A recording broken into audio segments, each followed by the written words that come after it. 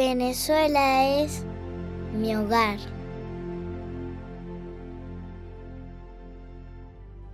Venezuela es alegría. Venezuela es familia.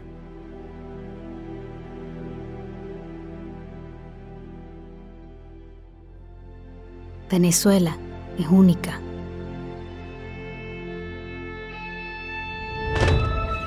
Quiero que el mundo vea mi hogar, que exploren sus paisajes y rían con su gente.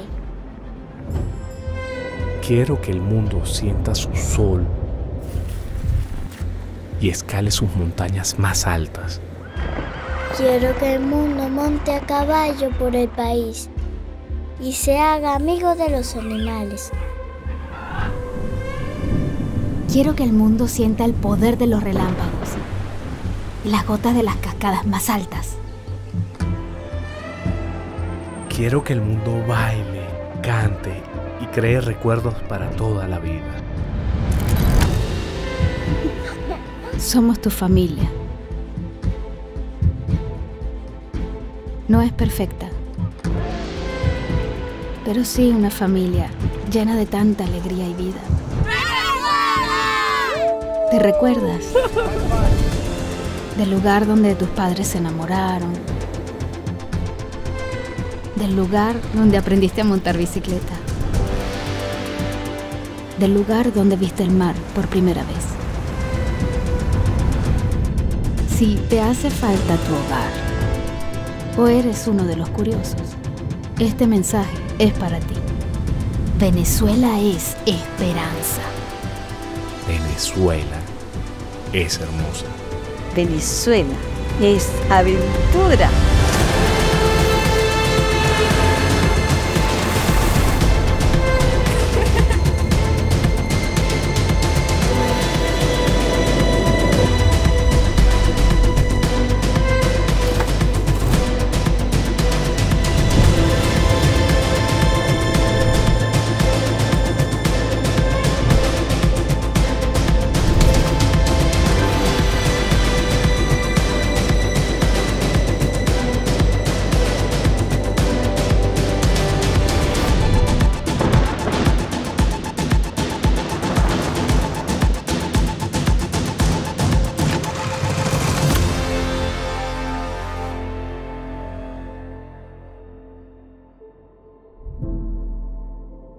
Venezuela es...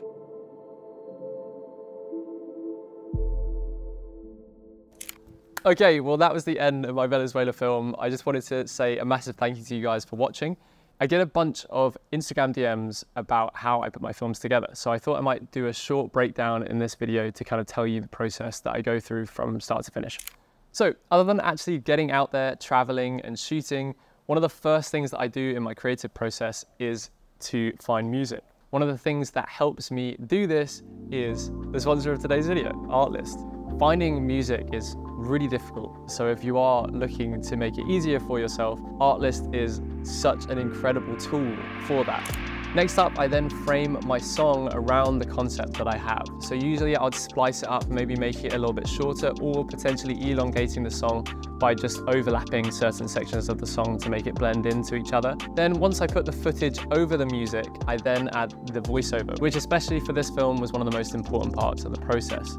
I then add sound effects, which again, I go back into Artlist and usually just search exactly what I'm looking for and spend a little bit of time searching through and finding the right ones for me. I then download them and drag and drop them into my timeline and play around with the volume to make it really stand out, but also not stand out too much. And then the final thing that I do in my creative process, that is my personal favorite part of the process, is color grading. So I thought I might give you some before and afters to show you how I do it.